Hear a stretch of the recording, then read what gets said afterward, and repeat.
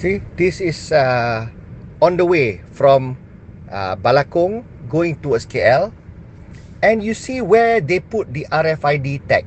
Inilah kebodohan concessionaires, and I believe that people like our transport minister should seriously look into this stupidity. Punyalah bodoh. Okay, why did you even come up with the idea of my RFID? Untuk apa? You charge people RM35 for the sticker. You susah ada office, you lekat semua in order for people to have seamless and uninterrupted punya passage. It just charge to the touch and go, and in line with the government punya initiative to go online and e-wallet and whatever not. Okay, so tapi you you buat satu atau maksimum 2 lorong RFID. You nak maintain smart tag, okay, tak apalah, orang dah beli smart tag, fine.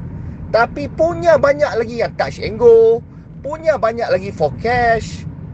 And yang bodohnya, yang punyalah bodoh, yang aku tak boleh understand, is that you put RFID satu lane dengan touch and go.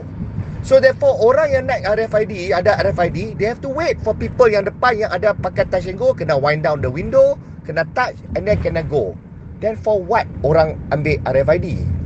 Dah lah sekarang ni, you don't even teach people exactly where to lekat. You yourself tak tahu kat mana nak lekat. I lekat all my RFID behind my plate number, and I don't have any problems. I pass through like a breeze. Tak ada masalah. Tetapi ada bau kat lampu, ada bau kat cermin, and sometimes tak boleh baca. Kena stone chip, rosak, tak boleh baca. So even the know-how pun tak ada, because the people handling this are jamoks. Itu kerja mereka, itu dia jual. Tapi motor users know more about the RFID than they do. Itu dah satu pasal dah. Maknanya orang dah buat lawak pun dah. Reverse, forward, insyaAllah detect. RFID reverse, you maksud you pergi sangkut, you reverse, you forward, insyaAllah detect. Second time baru detect.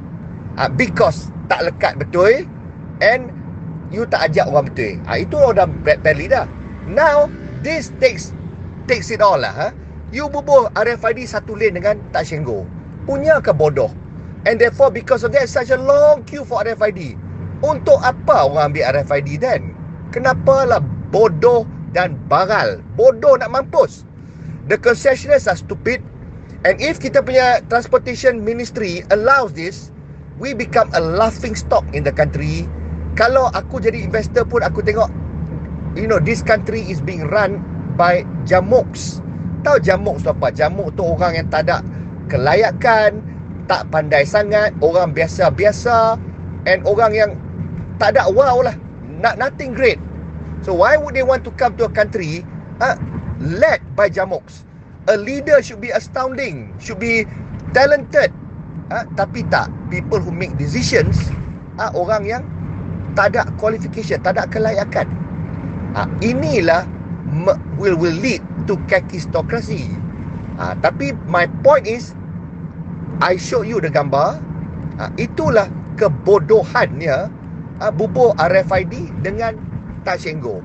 Orang yang buat ni are people who handle touch and go. Dia terima bayaran through touch and go, dia terima through RFID. Dia takkan tak tahu benda tu. Why RFID punya users must wait for touch and go punya users? Then in that case, masih pakai touch and go je lah. Bodoh. You nak promote, tapi you tak support, and you bagi whatever you promote tu less attractive. Apa punya kebodohan, and when are we going to grow out of this? When Malaysia nak progress? Malulah Malaysian.